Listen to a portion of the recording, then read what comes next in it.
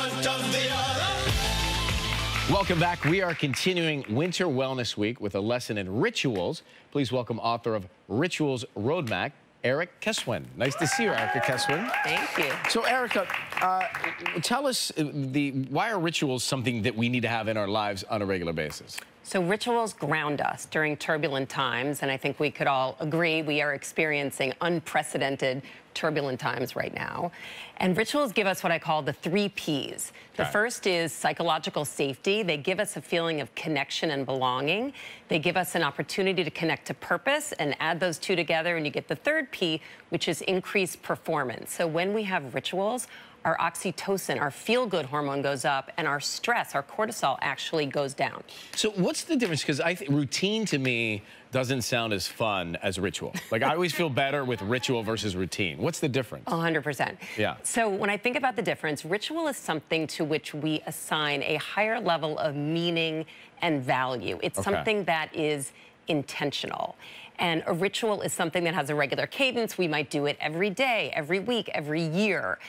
But what's really interesting to me when I started studying the science of rituals is that a ritual is something that goes beyond its practical purpose. So here's an example. We're all in the studio right now. Let's say the lights go out and I light a candle. Oh. That's not a ritual. Oh.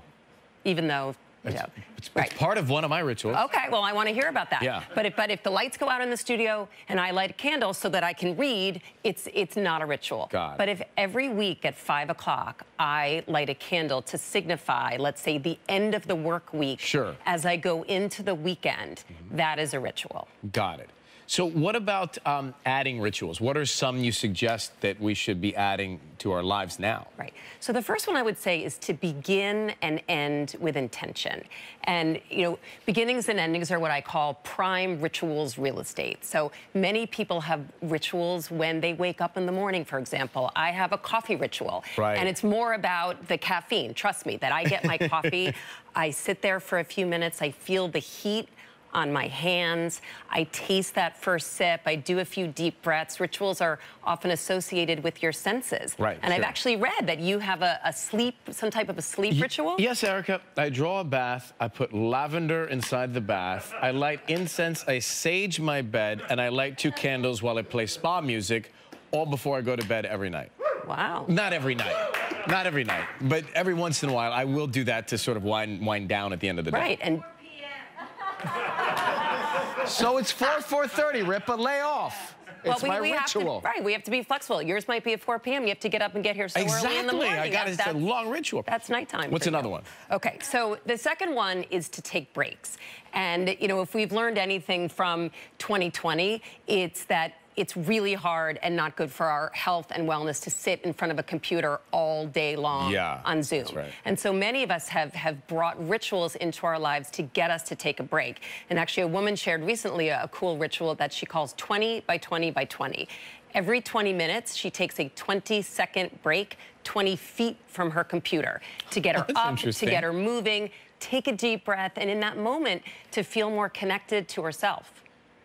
I like the 20-20-20. I'll try that. All right, we're going to come back. We're going to take a break. Kelly has more after this. We're back with Erica Keswin. What additional steps can we take to add to the rituals in our lives? Because, as you already know, we are very ritualistic people here. So when I think about what's gone on, especially over the last year, you know, in this pandemic, we need to stay connected. So an important way to bring rituals into our lives is to stay connected. The pandemic is happening to all of us, but in very different ways. So whether you live alone or we're living with a bunch of people, people are feeling isolated, they're feeling lonely, mental health issues are on the rise, and so build in a ritual. You know, I realized during this time that I was missing some of my really close girlfriends who I haven't seen. So I have a friend in Colorado. We now have a weekly ritual. She goes on a walk. I go on a walk, I'm getting my 10,000 steps in, and we're on the phone, the good old-fashioned phone, as we both go for a walk in 2 different places.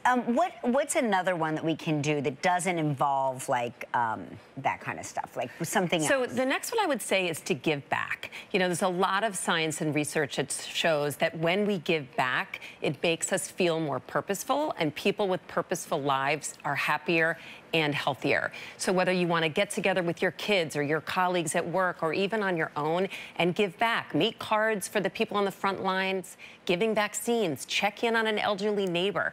You know, rituals don't have to cost anything and they're accessible to all of us. It's great advice, and it's like, I always say, if you do volunteer work, it gives so much more to the person volunteering. 100%. Yeah. What's something else? And the last one, I'd say last, but certainly not least, is to have some fun.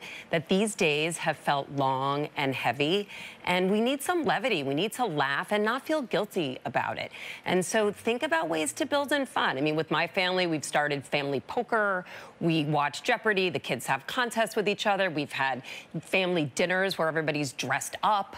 And so just think about, you know, with you in your life and where you can build in some of these rituals to again, bring some levity to what's been a very trying time. Can I give you a really good suggestion for one? Please. My kids turned me on to watching news fails. Have you ever seen these? No.